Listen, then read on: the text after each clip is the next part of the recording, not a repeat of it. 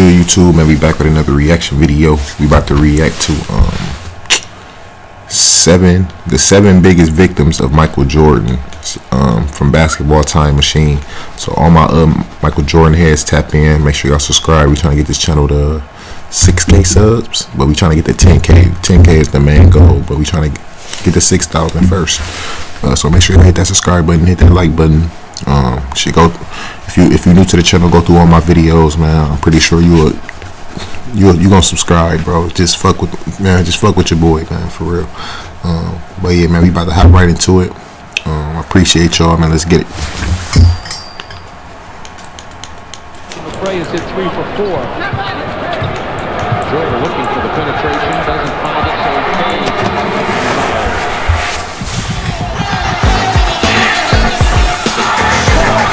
Hey guys, this is Donnie Nicholas. Hey, this is Sean Kemp. Hey, this is Pau Gasol. Hey, what's up? This is Matt Barnes. If you're an old school NBA fan like I am, make sure you check out the Basketball Time Machine with my man Sean David. Hey guys, what's good? Welcome back to the Basketball Time Machine. I'm your host Sean David. Thanks for tuning in. Let's talk some old school NBA basketball. In today's episode, I want to take a look at NBA players that really had a bad time playing against Michael Jordan. So guys that really got destroyed over their entire career playing against MJ. But before we dive into today's episode, I want to ask you guys for a small favor. Please subscribe to the channel and like the video if you enjoy the content. Alright, enough said, let's dive right into today's episode. Let's get it. Victims of Michael Jordan, man. You know he murdered everybody.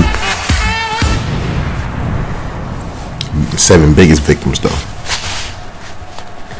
The first player that was on Michael Jordan's victim list is Craig Ehlo. Craig Ehlo. Playing for the Cleveland Cavaliers, who were a powerhouse in the Eastern Conference in the late 1980s to mid-1990s, Craig Ehlo often got the task to guard Michael Jordan. And even though Ehlo was not the most athletic guy, he was a solid defender. But for whatever reason, Michael Jordan would have some of his greatest performances against the Cleveland Cavaliers and, of course, Craig Ehlo. MJ almost averaged 34 points per game against Ehlo and also would have some of the craziest highlights that will last forever in every fan's memory. Down to 7, it was 11. Here's Jordan in deep on Ehlo.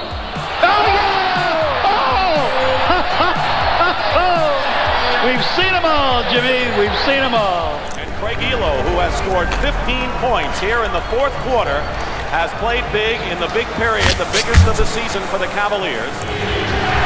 Sellers has Jordan. Jordan, shot. Seconds to go. Puts it up and Good shot, boy. at the buzzer. Michael Jordan has won it for Chicago. Another player that was on Michael Jordan's hit list was Dan Marley. Dan Marley was actually one of my favorite players in the early 1990s. Oh, that 1993 NBA Finals. Literally anywhere, but also give you 110% on defense. Playing for the Phoenix Suns in the Western Conference, he did not have too many matchups against Michael Jordan and the Chicago Bulls, but when they played against each other, Dan Marley got tortured by MJ. If we take a look at the numbers, you would think that Jordan played against a scrub, but Dan Marley was an NBA All-Star and really could hoop. But again, Michael Jordan just needed some extra motivation, and the rest is history. Facts. I knew that Jerry Krause loved Dan Marley, and just because Krause liked him was enough for me. I think he's a great defensive player. Okay, all right. All right, bet. I'm gonna show you that he's not. I'm gonna show you that he's not. Greatness, bro. Who got that mindset? In my mindset that if I don't do this, then they're gonna consider him on the same level as me, and that motivated me to. That's a different type of beast right there. That's a whole different type of beast.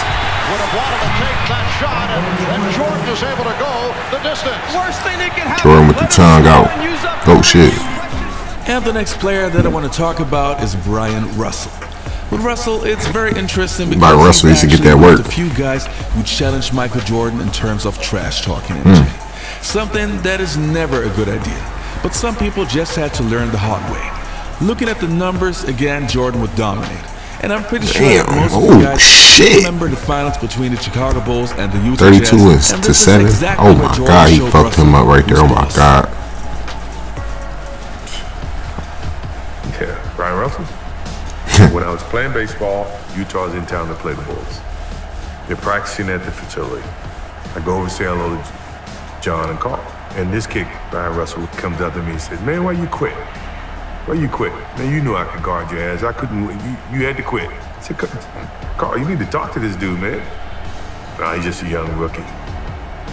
But from that point on, he's been on my list. Against Russell, 12 seconds. Jordan put you right on the list.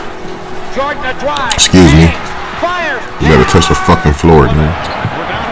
It's another one. Another one. Another one. Let's get up out of here. This is one of my favorite ones. Let's get up out of here. Thank you.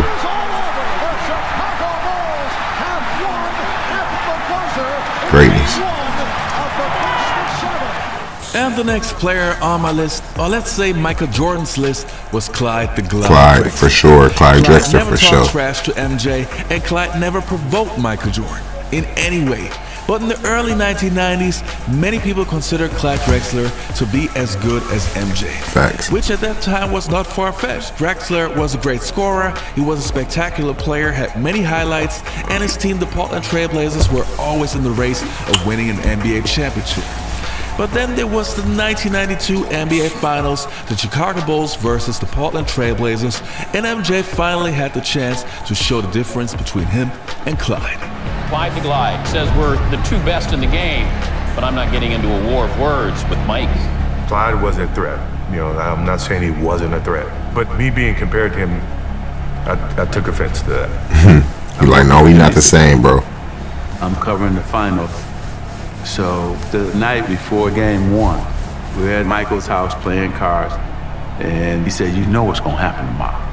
I'm gonna give it to this dude. Michael sideline, he runs right by him. Stop, fires, come on! Jordan eluding Robinson. Yes! Jordan posting up, goes to the fadeaway. I was in the groove, I was in rhythm. That Boy, it's so fucking good, bro. It's crazy. The greatest. I started hitting threes like they were free throws. Like it was free throws. The rim seems like a big old huge bucket. Back to Michael. Fires the three. That's unbelievable. And I can't miss it. 6 threes in the first half. I think he had like 35 points in the first half. Mike.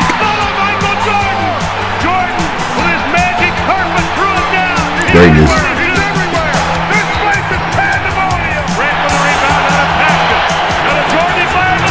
Mike, good shot, boy. I don't believe it. 3-pointers from Jordan. What in the world is going on? There's Jordan for three. Yes. Did you see that one? Michael indicating he can't believe it. After a while, I just looked at Marv and Magic and those guys. What can I say? I mean, it's not me. It's just a moment. Right. It's the Just greatest a moment. performance maybe ever in the history of this league. That's tough. Next on my list, I have Jeff Van Gundy. Now for the first time, I have a head coach on Jordan's hit list. Jeff Van Gundy did the ultimate no-no. He insulted Michael Jordan over the press and would soon pay the ultimate price. Get an ad, Jordan.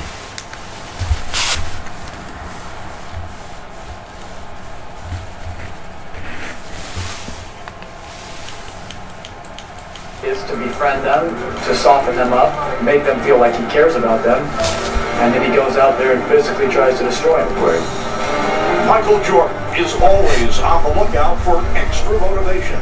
Facts. In January, Jeff Van Gundy did just that. An NBA season high 51 points left Van Gundy and the Knicks speechless. Jordan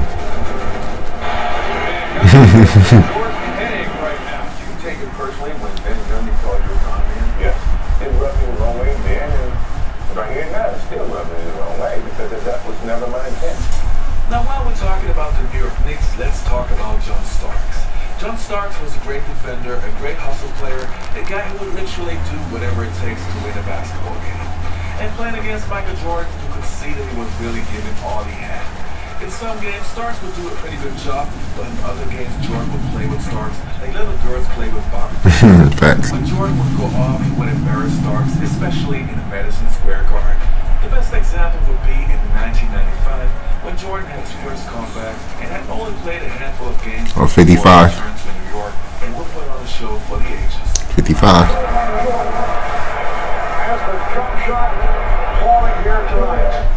That first quarter, I mean, I started in all the things.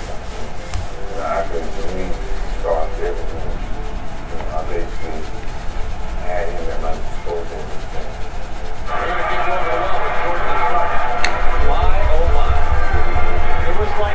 Boy, Mike, man. And he continued his onslaught from just about everywhere on the court.